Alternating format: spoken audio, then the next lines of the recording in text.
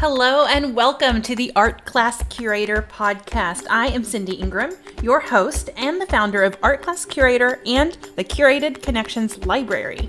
We're here to talk about teaching art with purpose and inspiration, from the daily delights of creativity to the messy mishaps that come with being a teacher. Whether you're driving home from school or cleaning up your classroom for the 15th time today, take a second, take a deep breath, relax those shoulders, and let's get started. Hello, everybody, and welcome back to the Art Class Curator podcast. This is Cindy Ingram, and last week I had a really exciting conversation. Well, it was super exciting for me. I can't wait to hear how y'all thought about it, but a conversation with Madalyn Gregory, who works with Art Class Curator and is also one of my best friends. And the artwork that we discussed last week was Life and Death by Gustav Klimt. I left that conversation so excited. It was like the best hour ever, like probably my whole week or my whole month. Like I just enjoyed it so very much. And then even after it was over, our conversation was over, we kept talking about the art. We talked about it for a bit in Zoom after the conversation. And then we kept talking about it on Voxer. And we realized that we missed a lot of really important things. And we decided to do a follow-up conversation. So I am here with Madalyn again, just a few days later from our original conversation. The first one hasn't even aired, but we realized it was so important to add in more insight. So welcome back, Madalyn. Hello. And one of the things I want to point out is just how excited I was about the conversation is the same feeling that I get when I lead an art discussion with students. You know, when everything clicks, when everything goes really well, you feel, I always felt so energized, so excited at the possibility of art, excited at my students and their perspectives, excited about just connecting with art, excited about teaching. Like it's all just so exciting. And I think because I have that emotion around it, that's what I want everyone else to have. So I hope that you are inspired by that and are seeking out that experience for yourself in your own classroom, and even just with your own friends, having conversations about art. That's something you could try too, because we've never really fully done that to the extent that we did. And it was pretty amazing. How did you feel after our conversation, Madalyn? Oh, I felt just energized and like giddy because it just talking about big things and, you know, being able to look at something that's so inspiring and thought-provoking.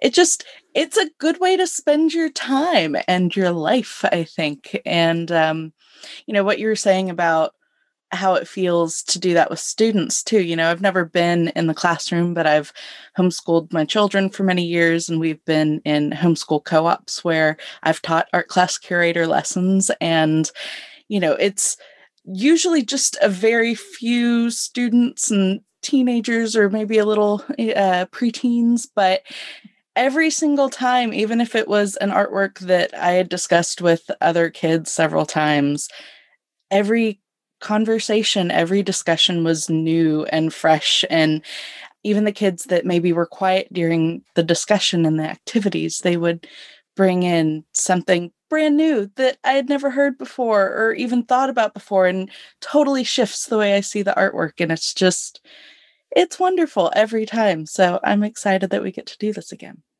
Yeah, that is so true. I could be teaching the same artwork, having conversations with students like 20 times of the same artwork. And there's always something new that no one has ever noticed or no one has ever pointed out. And that just, it's like, I read this book by Gretchen Rubin one time. Actually, don't recommend that book, but she said one thing. She moved, and it was like she moved a few blocks away, and she said that her whole world picked itself up, restructured itself, and put it back down at her new house. Like she lived in New York City, and she had to it just reoriented you. And I feel like that's kind of the same thing that what happens with the art when someone brings up something you've never seen before. It's just like the art picks itself up, shifts itself around, puts itself back, and now you never see it the same way again. And I think it's really fun. And I love when I see something that I never even noticed before. I get so focused on looking at one part that there's something in there that I haven't even seen, even though I spent an hour looking at it with the group of kids. So it's super fun when that happens. I love that. Okay. So I think our conversation was so good and we talked about a lot of things, but we realized after the fact that there was a huge gender issue in the way we discussed it. So I thought we could start with that. And since you're the one that made that observation, can you tell us what you realized after we were done?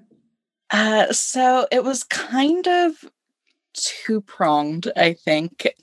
And one thing that we did whenever we were talking about it is we kept referring to the death figure as a man.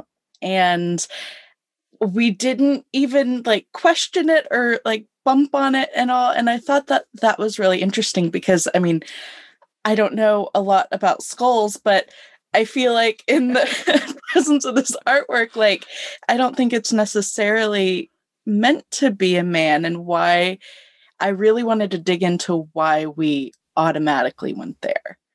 Yeah, that's huge. And we have been lately talking about gender a lot because it's just, especially with TikTok, we're hearing a lot more things about gender, and just our world is becoming more understanding of what gender is and isn't. And it's so fascinating to see that those sort of gender conditioning that we have like play out in real life. So yeah, that skeletons don't have genders. Is it true we have one more rib, that women might have one more rib, or is that I don't think that's true. I do think in general, female bodies are smaller in general, like that kind of holds true. And I think maybe like the shape of like the pelvis and stuff, but I don't think, like, as far as the skull goes, I don't think there's a whole lot of difference there. Yeah. And that's the only part that we see. Yeah, we don't see any body. It's draped in fabric. There's no indication of the shape of the body underneath it. It's funny because I'm like, well, what is there to discuss here other than we had the awareness that it was a really big awareness?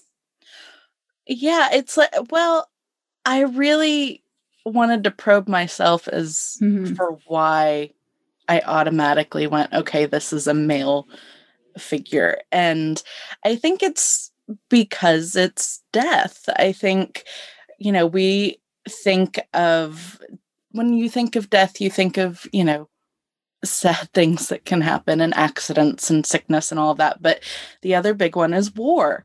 And war is directly associated with masculinity and, only men were drafted. And, there are these stories of women in battles and in wars throughout history. But of course, it's mostly been male dominated and continues to be so. And we don't really think of women in war or death scenarios. And I think that is, kind of harmful to everyone, because we talked a lot too about the women in the artwork and how, they were kind of porcelain skinned and they looked dainty and fragile. And you brought up how it looked like the man in the center was kind of carrying them and not feeling his own emotions. And I think that that's really reflected in the way that gender stereotypes play out, because, women are culturally have been having this moment and continue to have this moment with the Me Too movement and, calling out the patriarchy. But, we as women have like this language now that we can start using and, relying on feminism. And we haven't really done that for the men because the gender stereotypes are just as harmful to them as they are to us. And, pushing down that emotion and being expected to be at the beck and call of war. I mean, that's a lot to carry. And they don't have the language or the tools that I think women do now. Yeah. Oh, that's really fascinating. I have a couple thoughts while you were talking. Is one, in addition to what you were saying about the war, I think too that we're conditioned to see men as the authority figures. So if there's an authority figure in the painting, it's natural for it to be a man. Yeah. And until we see more women in positions of power, that's just where we're going to go to. Like they've done those research studies of children and they talk about doctors, but they don't say the gender. And then they poll the children to see like whose doctor was a male and whose doctor was female. Like I think that has changed though. I think it's slowly getting better, the data on that. Well, it's like the joke that, I mean, they were definitely still telling whenever I was a kid of, the kids in the hospital, but the parent can't operate. And, but it ends up that the mom was the doctor the whole time. And it relies on the fact that you think that a doctor is male. Yeah. And then I love what you were saying too about men. And I mean, obviously neither of us are men, but we see it in the men in our lives that they have this sort of expectation. Like my husband, for example, I hope he's okay with me using him as an example. I'll ask him later, make sure. But, he's not like, going hunting and fishing type of guy. He doesn't want to sling around tools. He prefers to build computers rather than, do household things. But he's talked about it before that he does feel that expectation of him in the world. But he's actually really good at just saying, no, that's not who I am. That's not what I'm going to do. But I think a lot of men don't feel that they have the confidence they don't feel it's okay to, I don't know, release that. Yeah, I think it is changing. I mean, I see a lot now about, even when I was growing up, it was still very much boys don't cry and, and boys will be boys and all of that. And it's subtly shifting over time. People are recognizing that and trying to break that pattern. Yeah. But I think the fact that, we did just immediately go to the authority figure here being male is really indicative of just how deeply ingrained it is and how hard it is to, tear that down in yourself, much less in a whole society. Yeah. Because I feel at some level, I think that the women have to have their moment first. They have to heal and they have to see change and they have to own their power and all of that. And then I feel like then men will be more allowed to do that. It's like, I almost feel like right now, are men even allowed to do that? Well, I think it's interesting because you mentioned power specifically, and I was recently listening to a book that was talking about how,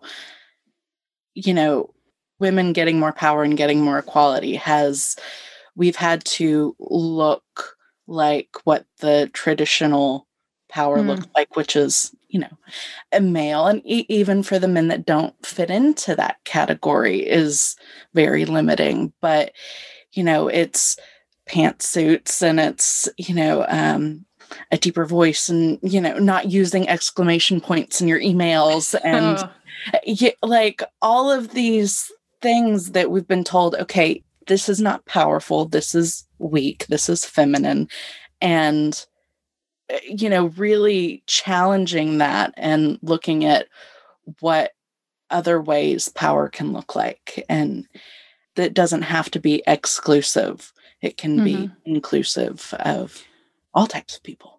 Yeah. And there's there's this men-women thing and what we're dealing with, but there's also a bigger picture of that gender is is just created by humans.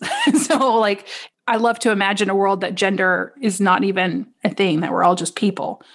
And what would happen then? There's no way to know, but it's fascinating to think about and to process that we sort of we created these gender roles, and we created the divide of there could have been a third gender probably really easily.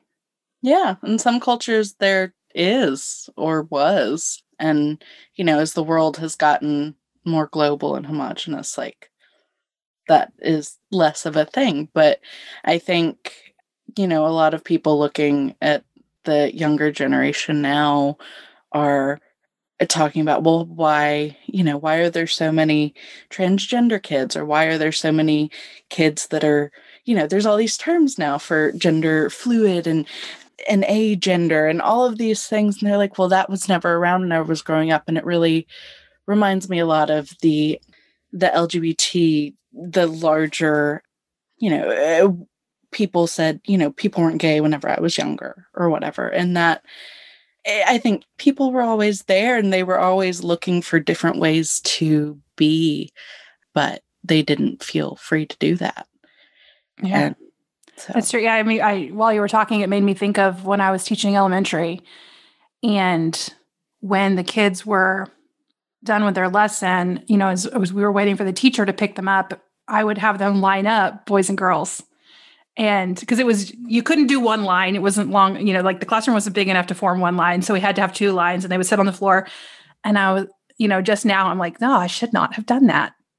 But that was back in 2009. I think a lot has happened since 2009 of these sort of issues, like know better. I mean, once you know better, then you do better. So I wouldn't do that now, because then what if there is a kid who's just like not sure? Like, what do they have to like and it's just like a tiny microaggression. It was just like waiting in line, but that's like another like small way that could have impacted that child's identity and self-worth, and just by forcing that on them all the time. Yeah, I think that's why representation is so important, because whenever, we don't see ourselves reflected, or we don't see, a variety reflected, whenever you're told there's two options, then you feel like you have to pick from those two options. And, that makes me think of another thing that we talked about with this is, everybody in this painting, I mean, we don't know about death, but they're white. Everybody's white. And, that's a whole other topic that, has not, it feels so big to talk about, but I think that's why it's important to have these conversations in the classroom and with students, because, if any student in your class that's not white is not represented in this painting, so where are they going to see themselves, and what is that going to mean for how they interpret it? Yeah. Yeah. I even had that thought, because this is the first sort of art conversation that we're airing on the podcast, and we hope to have many more. But I did have the thought after we did it, I was like, we chose a dead white guy for the artwork. But it's also like, you can't control what you're going to have that emotional response to. So we both had a really strong emotional response to this because we can see ourselves in this. I think that is really important, that as we're creating curriculum for our teachers, that we incorporate a lot more than this, so that we're giving all of our students the opportunity to find themselves in art. And if we're only showing, modern European art, you're going to reach a couple students who really see themselves in it, but there's going to be a lot of students who will have that disconnect. And I bet we could find an artwork about this same theme. We haven't tried looking, I just thought of it, but this life and death theme, done by a Black artist with Black people in it, or like whatever, or any other culture or race. Probably this is such a big theme. And so that makes me think, if we were to show this in a classroom, which we probably wouldn't because there's nudity in there. I doubt a lot of you guys are going to share this in your classroom. But if you were, it would be a good idea to show others about the same theme, other voices saying similar things, so that you can find your place. But I think it's also important too to realize, like, you can't, with every single artwork, you're not going to represent everybody. And so I think there still is a place for this art too, but the variety is really important.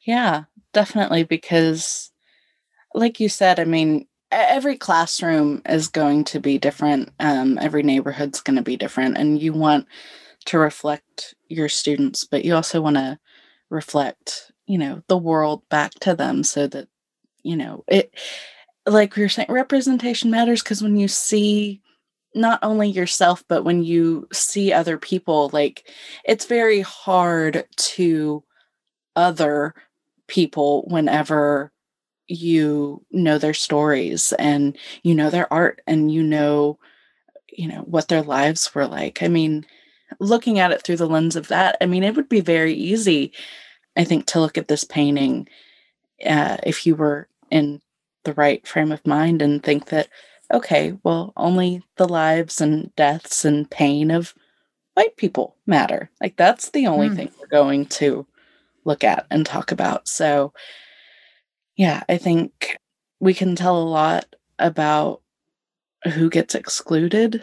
And we can tell a lot about, the history of the world. But I think it's important to make sure that they see everybody from everywhere as much as we can.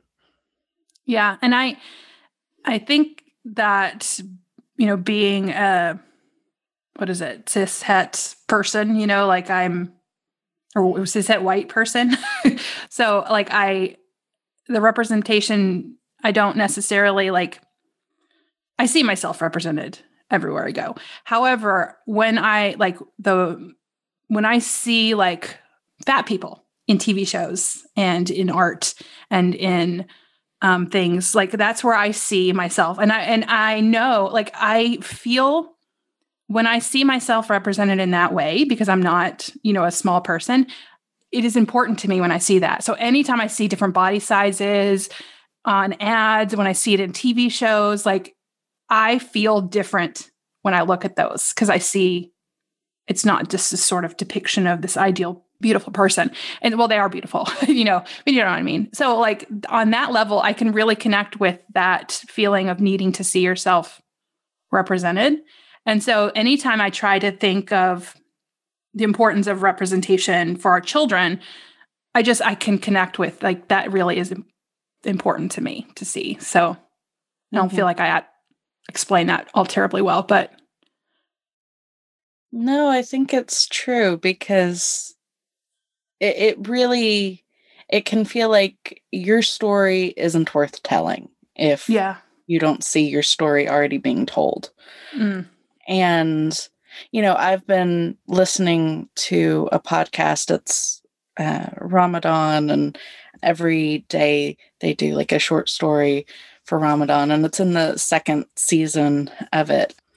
But the first year that they did it, it was, people not talking about their faith. They were talking about who they were outside of their faith. And I thought that was really helpful for me as, a white person who as an adult doesn't have really a religion. And so to see their stories and hear their lives outside of, what gets talked about on the news or what makes the headlines is, I think, really powerful, because it even just for me going about in my life, I don't know a lot of Muslim people. I'm not close friends with anyone who's Muslim. So it helps me to see and know them and their humanity. And I know it must be so relieving to actually have those stories be heard and not just be this one thing, and not, get just stereotyped all the time. And that, I can't even begin to imagine what that feels like. But I agree, even in the small ways in my own life, whenever I see something reflected that I can relate to, is so powerful. So, especially whenever it comes to something like race or religion, something that's more obvious to the outside world, I think it's all the more important that it's reflected. And not just, and as you're talking, you hit on right at the end, is it's important, I think, to think about the authenticity of the perspectives and voices that we're showing. So yeah, you could have representation, but it could be negative because you're showing the stereotype. So if we use the Muslim people as an example, we would show artwork that it's all about the stereotype of who we think they are, not actually them telling us who they are. And so I think that is really important too. But that's really hard if you're on the outside of that group, But using the fat people as an example too, is that like, I hate to see like a fat person who's just all about dieting and self-hating themselves, and or they're the funny one, like, oh, because they can't win in beauty, they're going to be the funny one. And so like, you're not really seeing yourself represented. You're seeing how everyone else views you on the screen rather than like an authentic portrayal of who you are. So you can always tell that difference. Like, oh, they actually talked to the person who's acting that role, how it feels in that situation, and not like someone making that up for them. So and it made me think of, we went to an exhibit a couple weeks ago of Sharon Nishat at the Modern Art Museum of Fort Worth. And we have her art in both the Curated Connections library and we have it in the Perspectives curriculum from Art Class Curator. And actually, Jennifer Easterling and I are going to be talking about her artwork in a few weeks on the podcast. But you and I went to that exhibit, and the whole time I was there, it's these photographs of Muslim women, and then it had Arabic writing over their faces. And I kept thinking how dramatically different this experience would have been if I knew what that said, like if I could just read those words. And, I'm here experiencing this and processing it through what I know. But someone who is of that culture, I think she's Iranian, is going to have a completely different experience at that exhibit.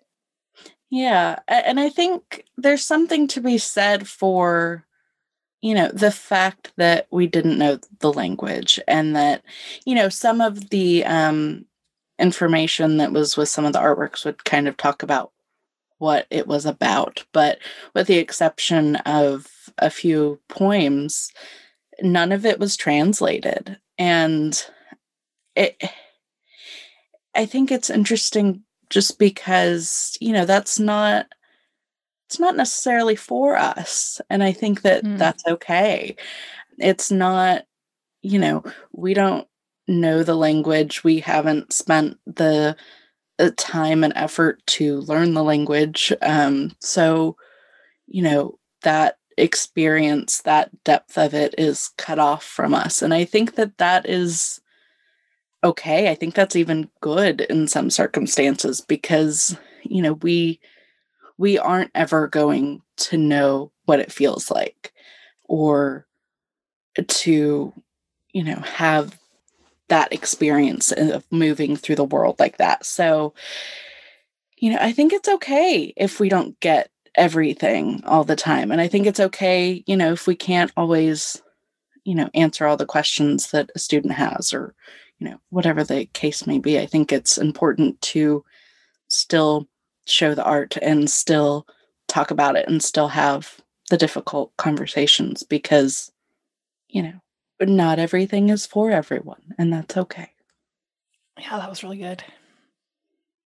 Wow. Okay, so we had gender. We talked about race in this art. Is there any other things that we left out later that we wanted to talk about? I know you wrote some stuff down. I think, I did think a little bit about, the patterns that he used in the artwork. I mean, he's famous for his patterns already, but, it makes me think of, quilting or maybe wax prints, stuff like that, that really, it made me think more about the whole culture around quilt making and it being, usually older women sitting around and like there these generational things that get passed on. So I thought that was an interesting addition to thinking about, because they're all kind of like cuddled up together. And like, I think of, whenever you're on a bed with your siblings or your parents or whatever, and everybody's like squished in because there's not enough room. And I don't know, it just, to me, that's like a very specific, like kind of love that I think the patterns add to. Yeah. And it feels really weird to be talking about patterns after talking about such big things.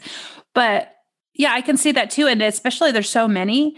And it's almost like those patterns are more stories to tell about the life that person led. Like each quilt is some part of their humanity, some part of their story. There's there's things wrapped in it. And so the patterns themselves could be like maybe a symbol for the complexity of life or the richness of life, maybe. Yeah.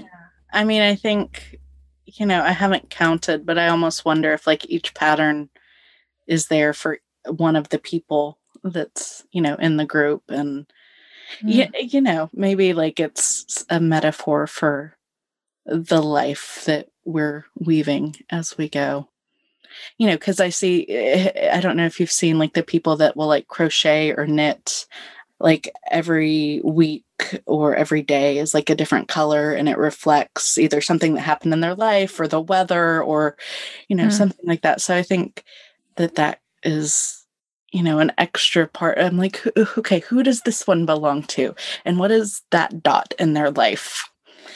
I think it would be fun to do that with students too, and kind of have them, make their own pattern. What does it look like for them? Yeah, tell the story of who they are through a pattern. Yeah. Oh, that's got me thinking about what my pattern would be.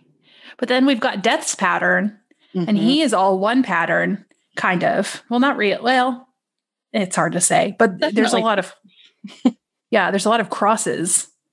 Yeah. On his, which is another thing we didn't necessarily bring up as a sort of a religious component here. Yeah, it definitely, I mean, the cross, of course, is, I think, mostly related with Christianity, especially now. But yeah, it almost does make me wonder, like, I think of like a bishop or something, like, they have the robes and the hats and all that. I'm like, the kind of ferrying people into the afterlife or something like that. Or so Death is like a afterlife clergy person, and that's his robe. And I want those circles in the middle to be peace signs really bad, and they're not. But I'm reading them as peace signs, and that's all I've seen the whole time. But they're not. But I feel like they have to mean something because they're different. Like one has. So if you are listening, there's in the middle of Death, there is 2 circles. They're gold with a black background, and they're kind of random. There's not any others that are like this, but there's one circle has a T in it, a line that goes across the diameter, and then a radius line going down. And then the other one is just like a split down the middle, a line straight. And I've been staring at those a lot, wondering, like, did that have any sort of meaning? I don't know I don't have any meaning for it, but I've been looking at it. I mean, they definitely look like symbols. Like they almost remind me of, like cattle brands. They definitely feel like they symbolize something, or maybe just because there's 2 of them right on top of the other, but they also make me think of like doorknobs or locks or something. I also have been seeing like thinking the Deathly Hallows from Harry Potter when I look at that too, for some reason. The triangle. Yeah. I also thought it was interesting, we didn't, because it's not, important necessarily for the interpretation or the art connection, but we realized last week too that the painting had done well and won awards whenever it first came out. But even after it had won awards and been in a frame for a few years, Klimt went back and altered it, which I thought was really fascinating because, you've talked on the podcast before about how perfection equals failure. And, I kept thinking about the fact that he went back and changed it. And art historians believe that the painting, the background used to be gold, much more what we, I think, associate Klimt with. But the fact that he went back and changed it, I'm like, okay, what does that mean? What lesson can I learn from that? Because I'm always looking for one, especially with art. And I'm like, okay, I think one thing, especially in an art class, that students have to learn is that mistakes are going to happen. And whether you, call them mistakes or you call them, happy accidents a la Bob Ross, or something like that. I mean, they're going to happen in life, just like they happen in your art, and trying to do better. And like you were saying earlier, when you know better, you do better. And I think it really impacted the meaning too, for the background to be dark instead of gold. And I don't think that I would look at it or feel as connected to it. I think I'd still love it, but yeah, I think we don't have to be a perfectionist to recognize that there are opportunities to improve. Yeah, I think it's a really cool story to tell students, because you think about, like, I'm trying to put myself in like Klimt's position, that he painted this.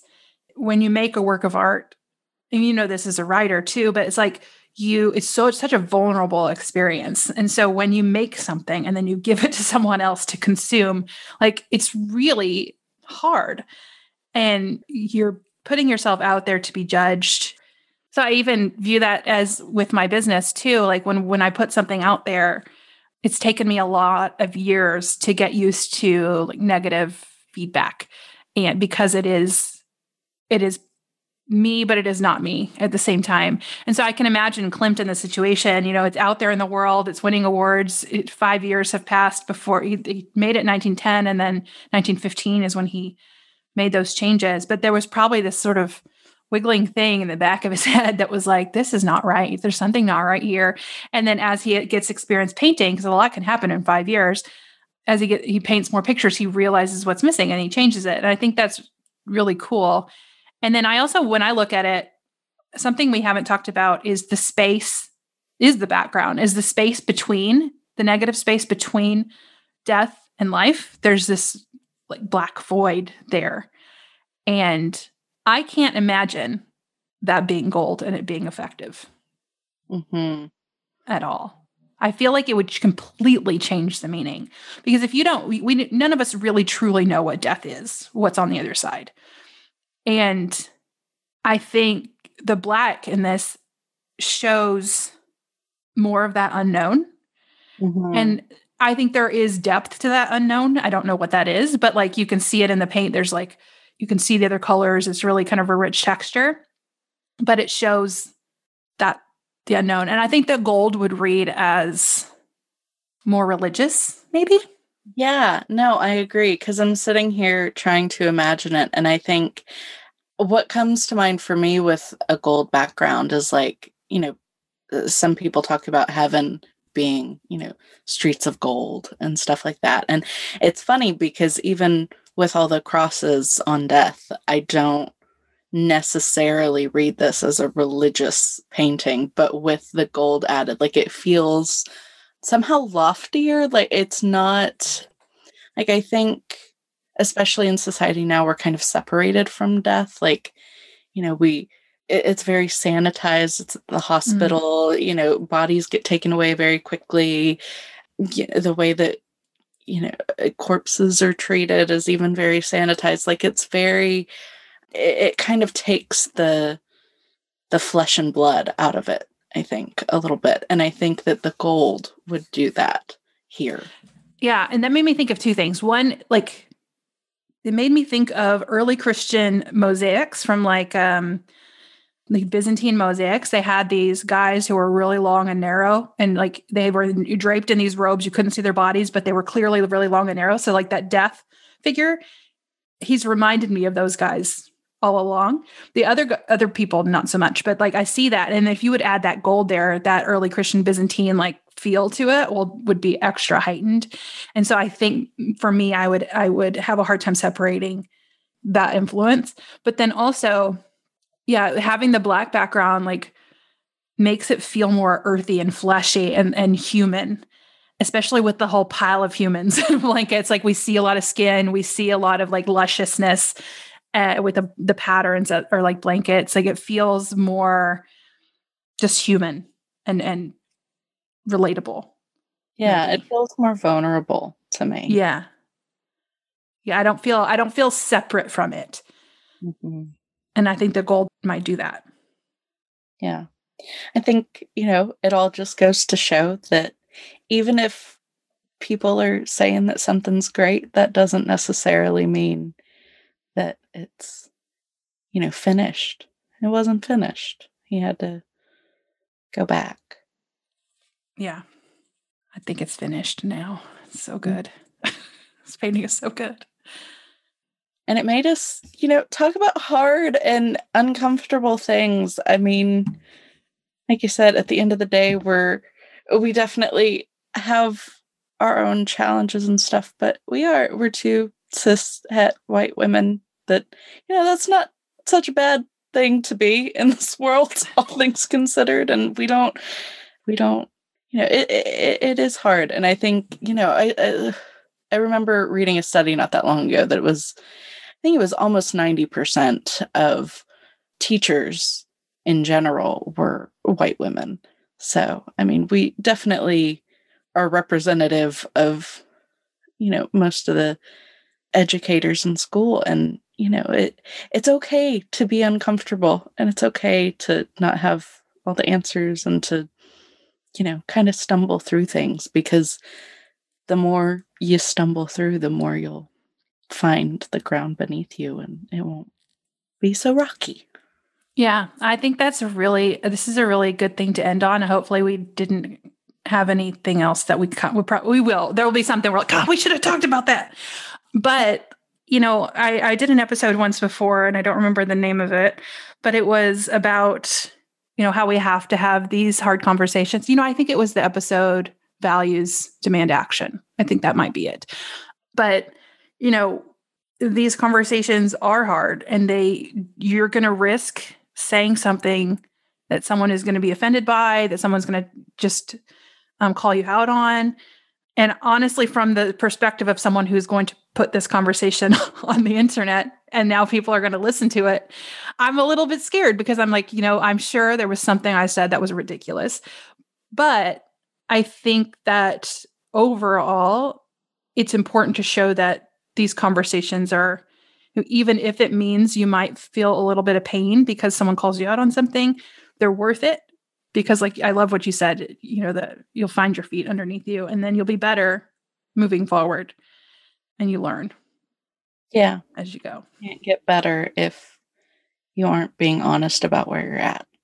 Yeah, absolutely.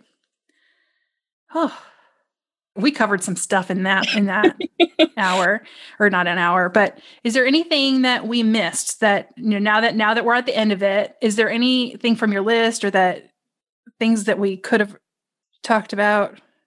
I mean, I think we checked the boxes on, what I had written after last time to kind of remind myself. But yeah, I mean, like you said, I feel like we could keep looking and keep thinking. And that's the beauty of art conversations and connection. And yeah. It's never really over. You just have to say until next time. Yes. And so with next time in mind, I have an episode idea that I was going to do about big talk versus small talk. And I think that's a perfect one for next week. So that's what I'm going to make next week about, because, we did some really big talk in these 2 episodes. And, I think that's why you and I get along so well, as we both really like big talk. But I think that's I want to dive into that even more. So that will be our episode next Monday. And thank you again for joining me, Madalyn. It was so good. Thank you for having me. Anytime. I love it. Yeah, that was awesome. So I hope you guys listening were just as energized about this conversation as we were, and about this work of art. Again, we would love to hear your art stories. So if you want us to share your art story on the podcast, or if you want to be a guest to have one of these conversations with me, you can do that by going to artclasscurator.com/podcast. There's a form on the bottom of that page that says share your story. If you fill that out, that will tell us you're interested, and then we will go from there. So would love for you to have your voice be heard on the podcast. So thanks again for listening, and I will see you again next week. What's keeping you from showing more artwork to your students? Do you get stuck trying to choose a work of art, or do you fear your students will ask a question that you don't know the answer to? Have you tried to start a classroom art discussion but didn't know what to say or how to get your students talking? Are you worried you're going to spend a ton of time researching and planning a lesson that none of your students are interested in? That's why we created Beyond the Surface, a free professional development email series all about how to teach works of art through memorable activities and thoughtful classroom discussions. With Beyond the Surface, you'll discover how to choose artworks your students will connect with, and learn exactly what to say and do to spark engagement and create a lasting impact. Plus, you'll get everything you need to curate these powerful learning experiences without spending all of your time planning. Sign up to receive this free professional development email course at artclasscurator.com/surface. Thank you so much for listening to the Art Class Curator podcast. If you like what you hear, please subscribe and give us an honest rating on iTunes to help other teachers find us and hear these amazing art conversations and art teacher insights. Be sure to tune in next week for more art inspiration and curated conversations.